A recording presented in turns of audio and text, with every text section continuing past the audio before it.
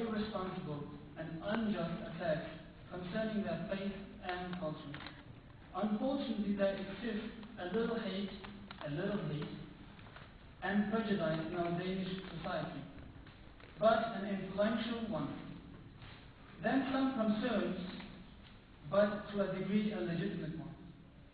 Therefore, I still believe that the Danes in general, and this includes myself, are concerned regarding the developments in the society. I am using the word concerned and not prejudiced, because I do not believe that Danes in general are prejudiced, and I don't hope that my convictions regarding this will change in the future. There are though some, as I said earlier, which my conviction doesn't apply to. That is some politicians, it's journalists, some academicians or opinion makers, because they are tendentious and they have predetermined ideas regarding Islam and Muslims in general, which they deliberately use in the actual debate in Denmark.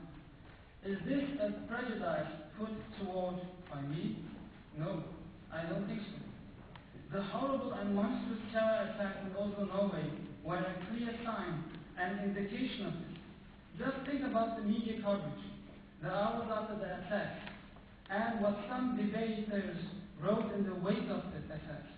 What happened cannot be legitimized in any way, but it initiated a lot of thoughts in our minds regarding what we say, why we say some things, regarding other perceptions, preferences, understanding and beliefs.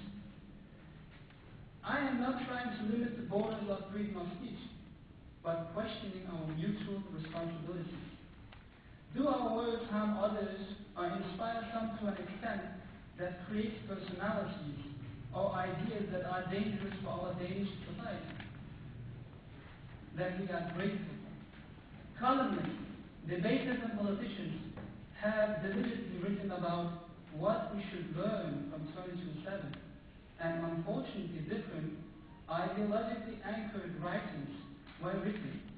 Allegations were flying around, and it was sad to read about.